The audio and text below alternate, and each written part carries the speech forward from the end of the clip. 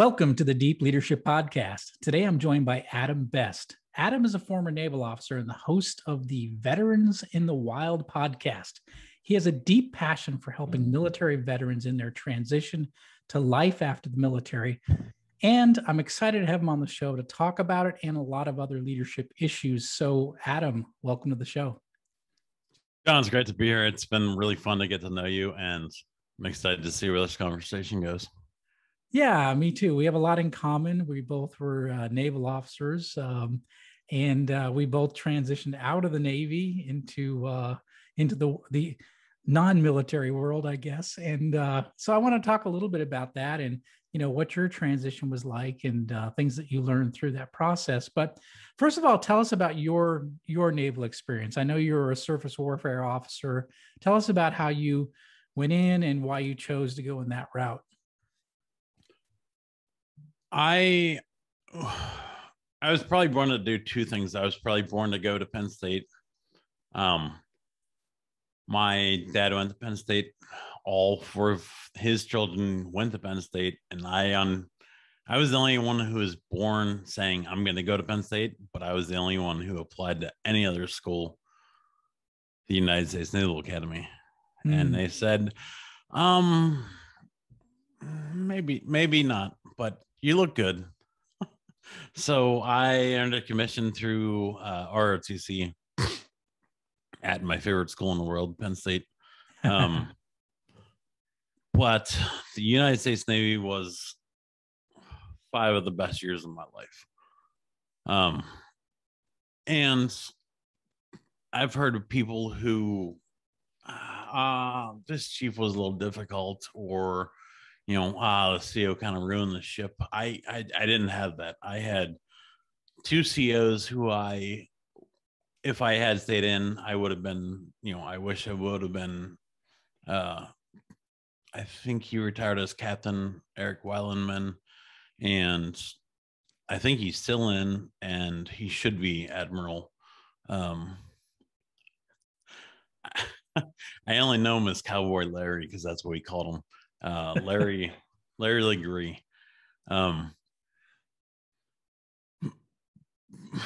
They were just guys who Weilenman just held us to standards, and he just did a great job.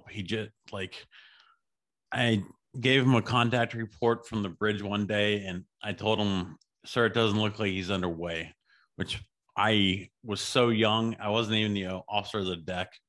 I was learning to be the officer deck, so I was still in training.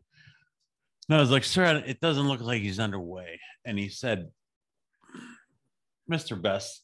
And I was like, oh, crap. Here it comes.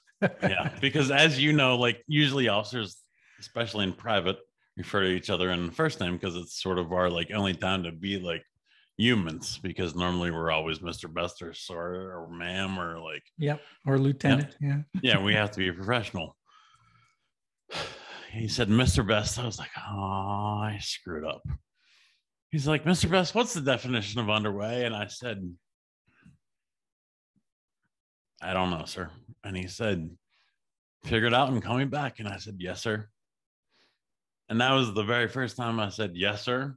Hung up the phone and started the tradition of, I'll figure that one out, sir.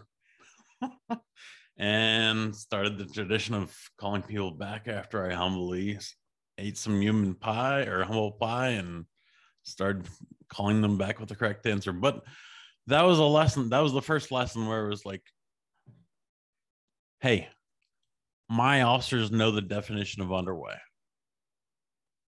And I can tell you still to this day, it's a ship or a vessel not anchored, aground, or made fast to a pier. Right. And if you look up, yeah, exactly. And you know it too. And you said, yes, that's exactly what the Coast Guard regulations say. But in that very moment, he taught me exactly what it is, and I still know what it is. Yeah, I think you hit on something that's really important, and that is, one is they held us to high standards, which is important, right? And the second thing was, and I love this, and I talk about it a lot in my leadership writing, is they let us fail. They put us in as junior officers of the deck with, we had some training. I mean, we were trained to do it, but we never done it before, and they let us kind of trip over ourselves a little bit. And the one thing powerful about failure is that you learn from it, right? Like you said, you'll never forget that definition, because failure is emotional, right? It's embarrassing. It's and we always remember those things. So yeah, I really do think that the lessons that we learn, at least I learned in the Navy, are powerful, because they were, in some cases, we were put in difficult situations that we'd never been in before in our lives, and we screwed up a lot. Yep. And we learned those lessons. So I think that's really powerful, and it's good to hear too that you had two good skippers on your boat that you really could, that you could learn from, and respect, right, and have a good experience. And I think I certainly did have a good experience as well. So Yeah. that's really good to hear. Now, what ship were you on? I was on very, very, very different ships. I was on a destroyer, which is the Cadillac of the surface Navy. Yes. Those things can do somersaults on, not somersaults, but circles. Yeah. Yeah. They drive, and they can go from 30 to 0 and 0 to 35 in a heartbeat. Yeah. And there's probably nothing more exciting to be on the bridge and go, hey, engineer, we're going to go fast. I need all the horsepower you've got. And see, I see you smiling, because I know you've been back in the engineering department going, we need some more power. We need more power. Yeah, Yeah. absolutely. You've heard those steam bells coming back, and they go, psh, psh. But yeah, that's those things are really fun when you can drive them at 30 plus knots. But the other ship was it was an LPD, landing transport dock, as the official name of them, which has no meaning to anybody, even people in the Navy. But it takes Marines, it takes them, puts them on a ship, and puts them with an ability, puts them onto a beach. Yeah. And the very best thing I got up out of that professionally in the Navy, from going from the Cadillac, what the Cadillac did was one mission really, really, really well. It went fast really well, or it launched a small boat at one time, or it got fuel well. But that's all it did. And it only did sailors. The LPD transported Marines, and it also did a lot of things. We used to land a helicopter, and 2 minutes later we said, okay, the bird's secured, stop all the aviation things, stop that. Okay, that's good. We're about to launch an LCAC out of the well deck down below. Okay, and then we're gonna stop all that. We're gonna go back to helicopter ops, stop that. We're gonna go back down to the well deck.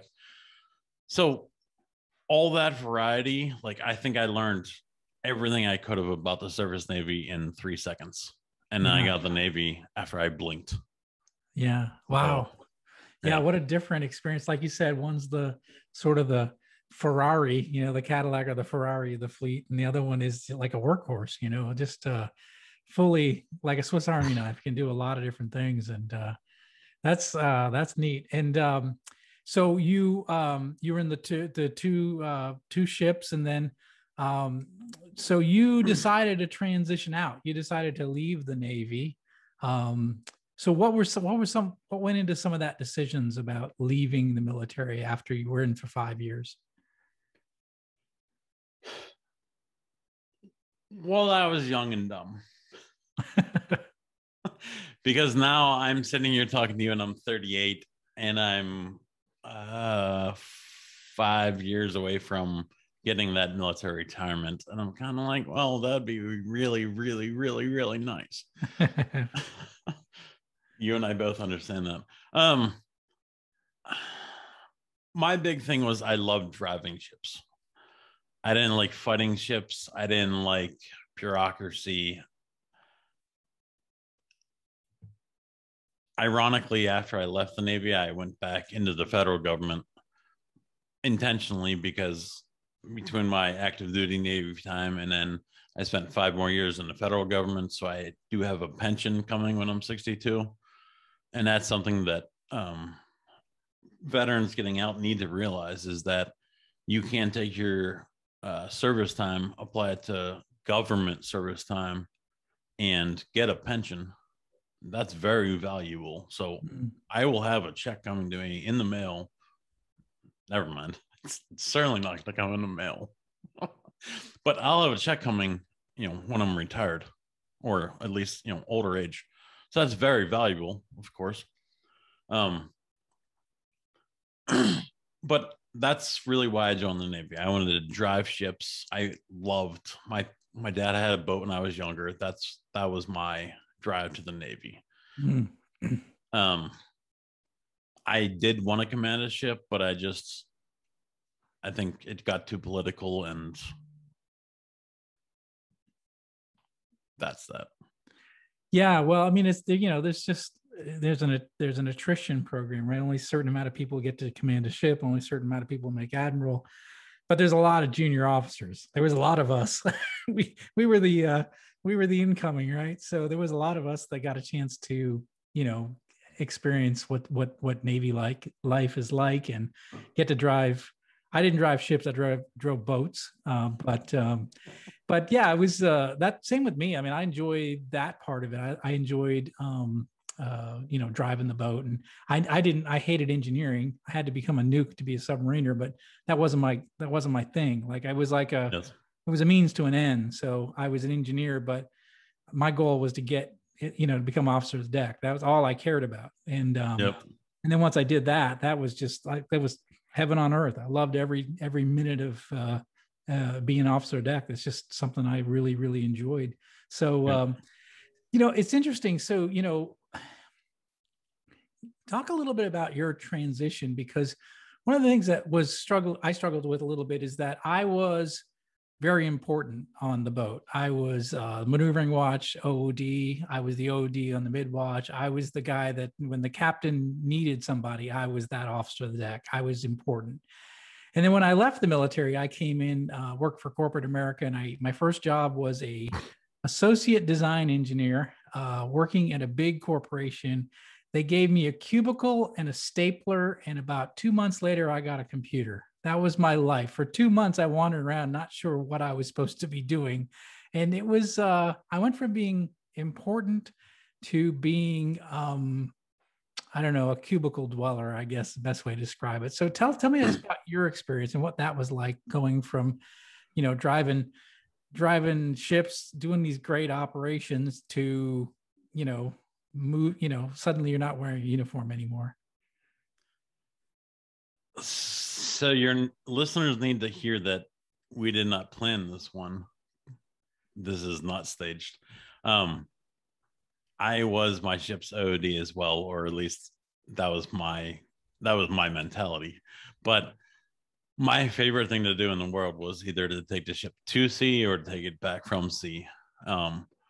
My last, what I consider my last day in the Navy, was literally bringing the ship home, being the OD from sea into port from our deployment, like literally the last day of our deployment, in which we did what the service Navy calls a Tiger cruise, I assume, or I don't know if the subs can do something similar. We did. Yeah, I'd only done one. I did one dependence cruise. We didn't do a full Tiger cruise, but I did one dependence cruise during my time. But and that's a whole funny story in and of itself. But so, now let me ask you a question. When you on your last watch as OOD, did you do anything crazy? Because I did, and I was just curious about it. As you took the ship in for the last time, did you do anything special as OOD?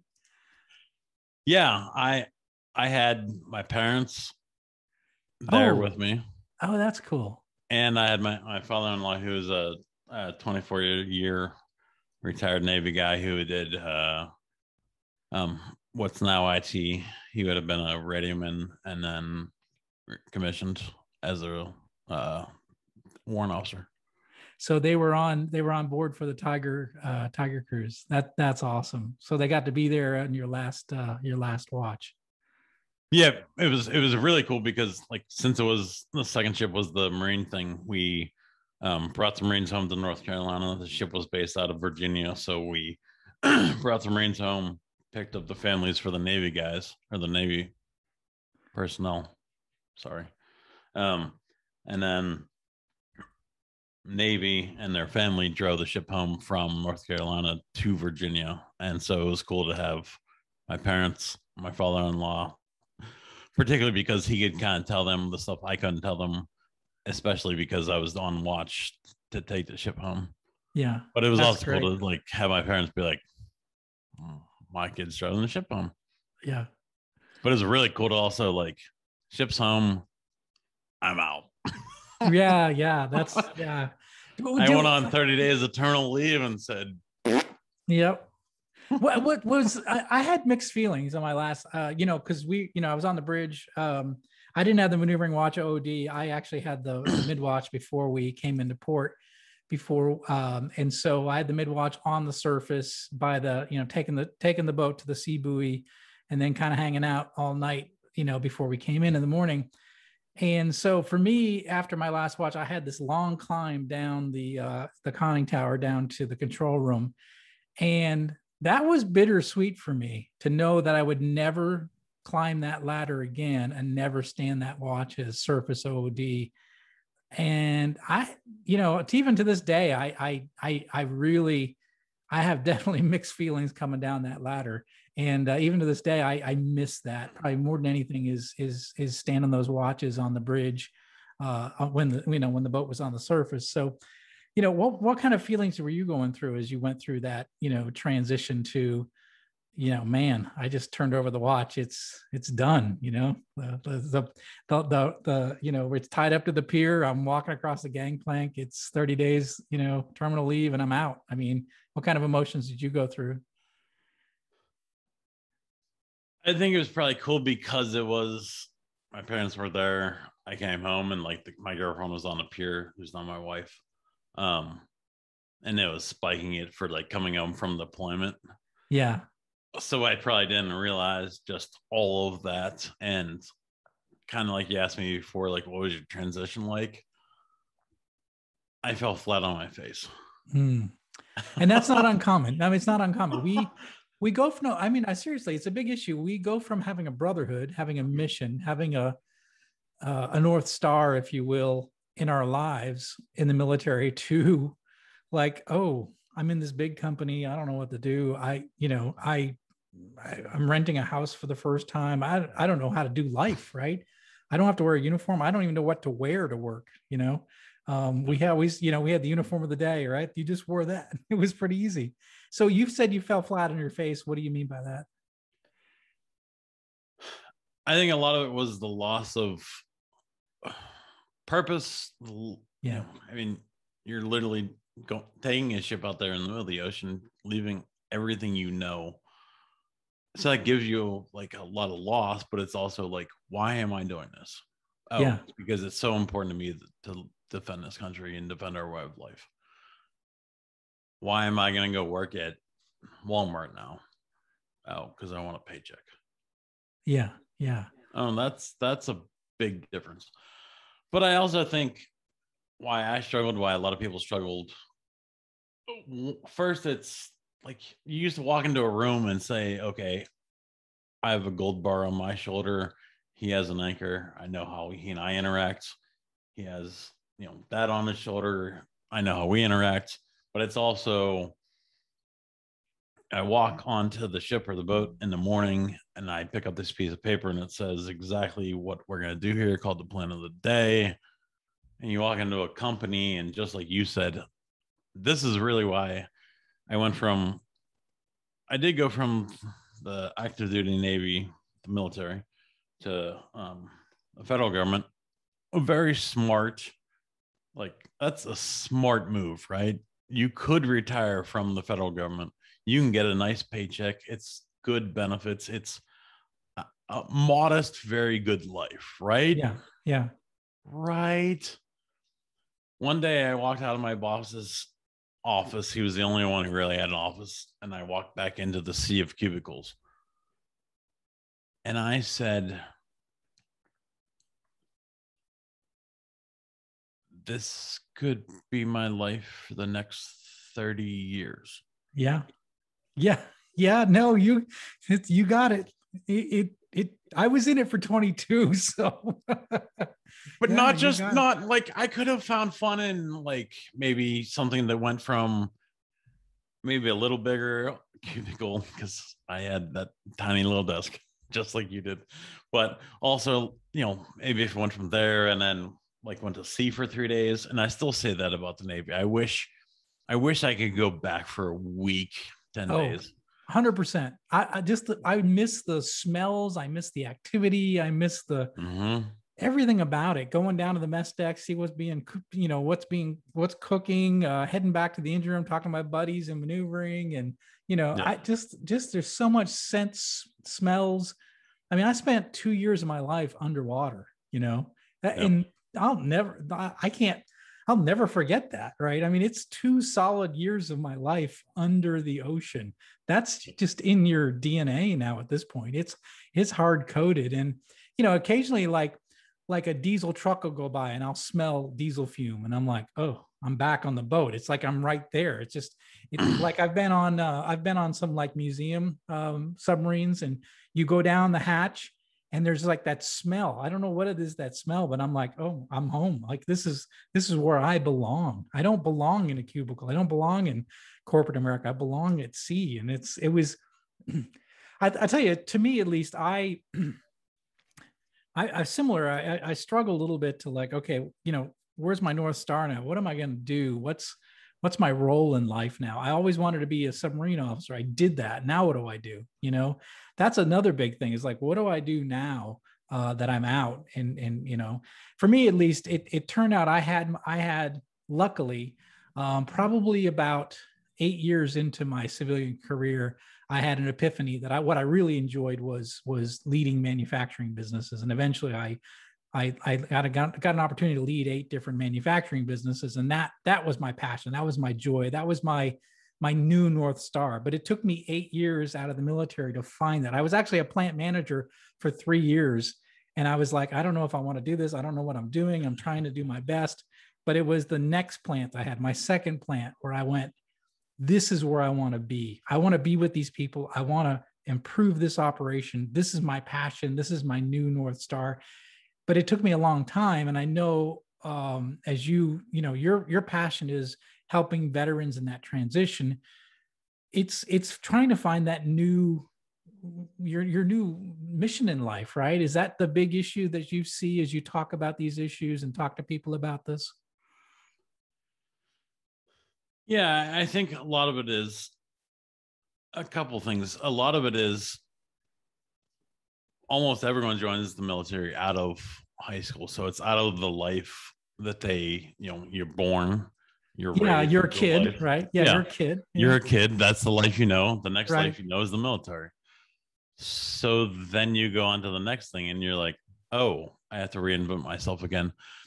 But a lot of it, when I was kind of thinking back, is like it is, we would both call it Navy life, but it's military life. It's, you work with the people that you also hang out with, the people that you deploy with, the people Yeah, that you would take a bullet for, the people that are your coworkers, the same people that if you ask me for a reference on a resume, I'm still putting some of them on there because they're some of the best people I know. And you ask me why I miss the military, I'm going to tell you it's first, more than anything, it's the people. mm, 1A is definitely the mission, but it's one is the people. yeah, Like yeah, 1A is very close to mission, but one is the people.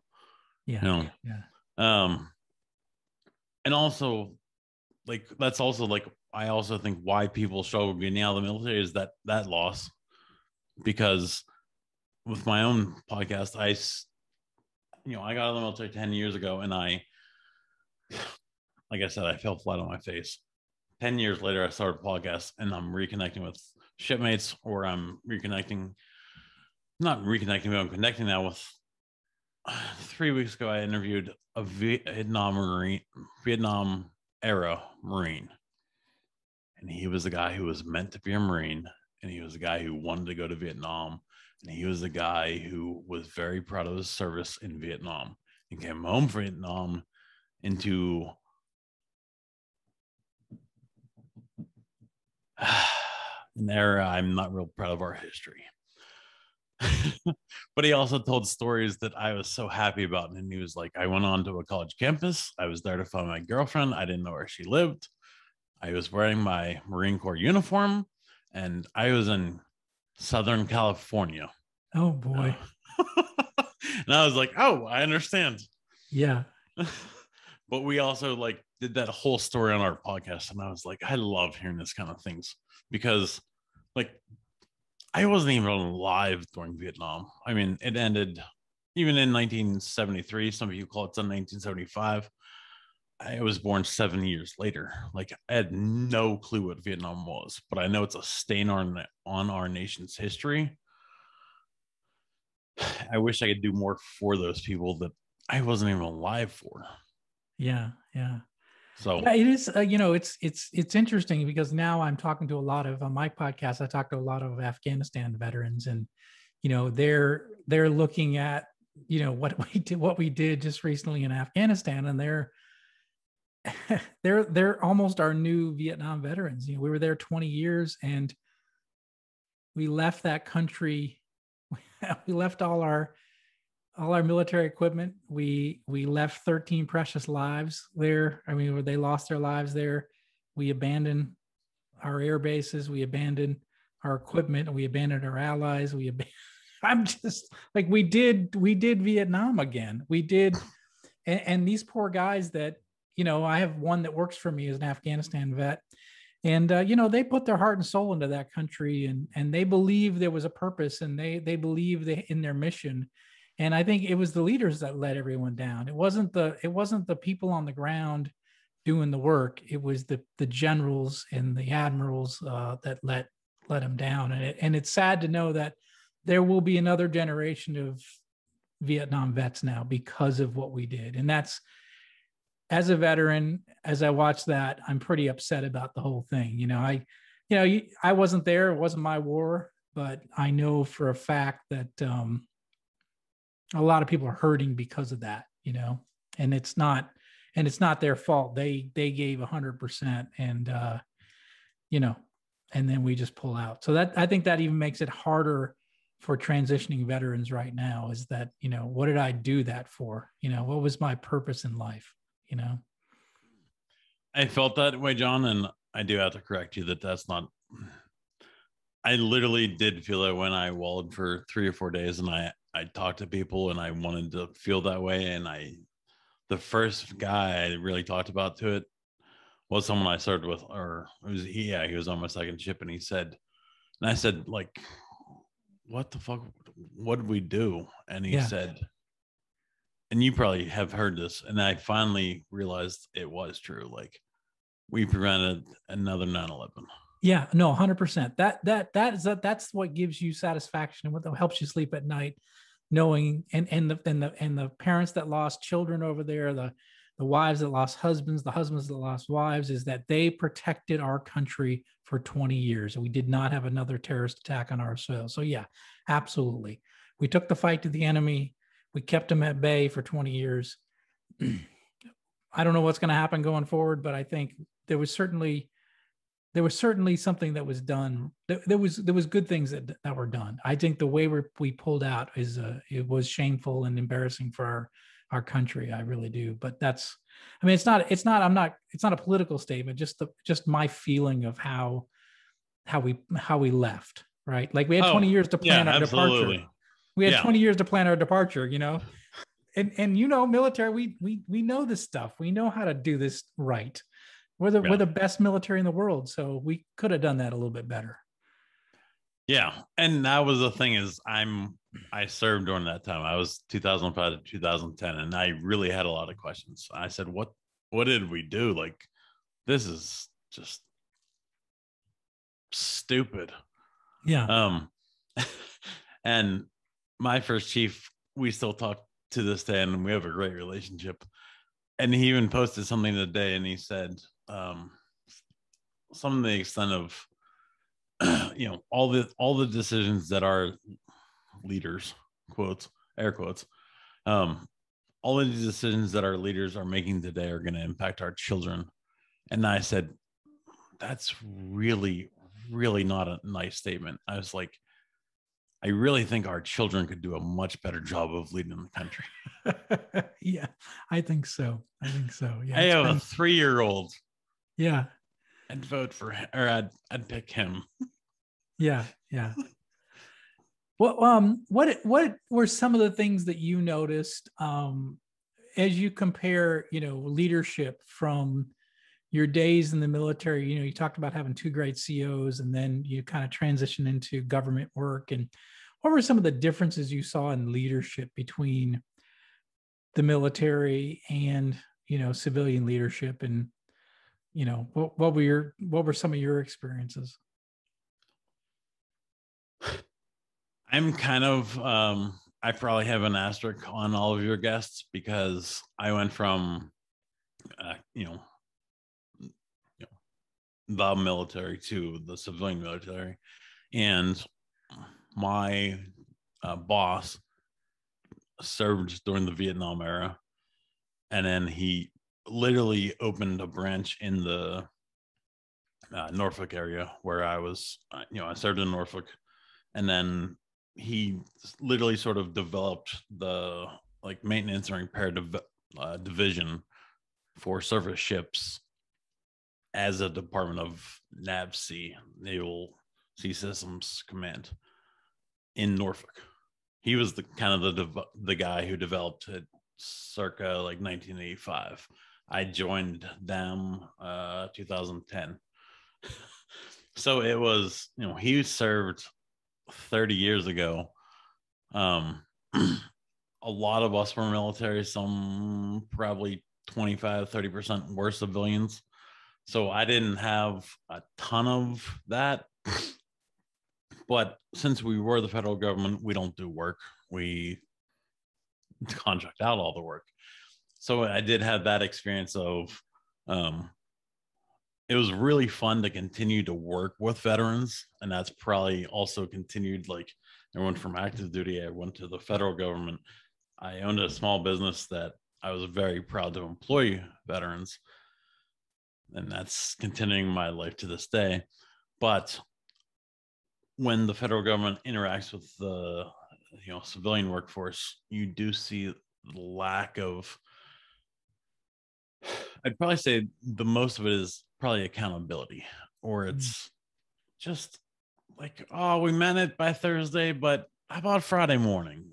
Mm, Does it really yeah, matter? Or like we meant 1800, but maybe it's 1805. Or as you're probably thinking, 1800 means 1750, 56, like right, right. 1758, you're starting to get a little like itchy, like you're twitching. Um, and more than anything, I also think there's management and there's leadership, and I do have to attribute this to you. I listened to a couple of your podcasts before we talked, of course. We're going to go back all the way to I think it was episode 8 or 9. It was Neil Woodson. Yeah, yeah, Yeah, it was authority and responsibility. yeah, yeah. It's a Took big me thing for me. all the way back because I didn't learn that active duty. I learned that as a midshipman. Yeah, yeah, Because I did ROTC, and the very first class, ROTC is they pay for college. You basically are kind of they're serving for 4 years. Um, but you take a class every semester, and the very first class they teach you Navy, like in dock. yeah, And one of the first things they teach you is authority can be given, which is kind of like giving your key to your car away. Hey, you can go drive my car. But if you wreck it, it's still kind of my car. And that's kind of, well, that's not a good example. But like I also talked about, like if my son goes and walks my dog, my son's 7 years old. My dog's not a person. Neither of them in the as of the court has any legal responsibility, or even any as the court has any legal rights. I am the one responsible. Yeah. Yeah. No, you But delegate. no civilian really gets that. Yeah. No, you delegate authority, but you can never delegate responsibility. Always as leader hold back that responsibility. Yeah. I always saw the opposite in corporate. We delegated responsibility and then we held on to authority. So we didn't give people the authority they needed to get the job done, but we held them accountable if they failed. At least that's what my observation. We just the opposite in the corporate world. And and me being ex-military, me being programmed to do just the opposite, I found myself, I was a different kind of leader. I was, people were like, you do things differently. And I'm like, I think it's because I was programmed, I think same thing. I was ROTC as well. So I think I probably day one, I'm like that one hit me really hard. And I'm like, okay, this is my code. This is what I'm going to live by now, and I think that's why I've always led that way. But it's certainly in stark contrast to the way a lot of bosses lead. And I think that's they could learn a lot from what we learned in the Navy. Yep. Yeah. So go ahead. It's just fundamental though. That's the buck stops here. That's the position. Yeah. My father told me, I think I was 8 or 10. He said that's why so many people can't succeed in life. It's so many people just can't make a decision, stick by it, and move forward. Even if it fails, you have to just say, I screwed up, but I still we already made the decision. It's back there. Yep. But we're here. So what are we going to do now? Right. But so many people just can't say I'm going to make the decision. So many people have to go do you want to decide? Do you want to decide? No, so many people can't just say I'm going to decide that this is what we're going to do. Yeah. And that's where we're at. Yeah, I think you're right. It seems common sense to me. And maybe it's just because the way we came up through. And I think that's why probably the last 10 years, I felt like I needed to teach, I needed to share, I needed to write, because I felt like the stuff that's common sense to us is not common sense in outside of the military, especially in corporate America. These things are foreign. And so what I've tried to do with my writing is to try to make it less foreign, make it to where people can understand these things through stories. I mean, mostly I tell stories, and I think the stories help you paint a picture of, oh, okay, this is what leadership could be like, not the way it is, not the way I'm used to it. So, and I think those are great to tell. In my new book, I have more than 50 sea stories, and sea stories, and they're fun. I did edit them to be a little more politically correct and what have you. But yeah, those sea stories are great. The people can hear those and kind of get a feel for, how we did things a little bit differently. And I think those it's been great to get those on paper to tell those stories. So let's talk about, so you've got a podcast called Veterans in the Wild, right? So how can people find out about the podcast? Where can they go to find and subscribe to it?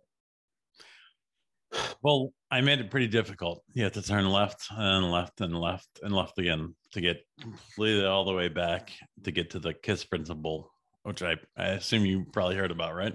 Oh, yeah. Keep it simple, stupid, right? Yep. So anywhere you look, it's going to be Veterans in the Wild. Online, it's veteransinthewild.com. I'm probably biggest on Instagram, Veterans in the Wild. Trying to grow Instagram. I'm still learning the whole video thing. But Instagram, YouTube, Twitter, and Facebook. It's anywhere I'm gonna be. It's Veterans in the Wild. Okay, that's great. And we're gonna put links to the show notes in there so that everybody can find Veterans in the Wild podcast. Look it up. We're talking about veterans getting out, and that transition. So Adam, I really appreciate you being on the show and sharing your experiences coming out of the military, and really appreciate what you shared today. Thank you. John, I loved it. Thanks for having me. Well, thank you. That's it for today. Thank you for listening to Deep Leadership. If you like this podcast, please subscribe and share so we can continue to build a world with better bosses. Until next time, this is John Rennie saying take care and lead well.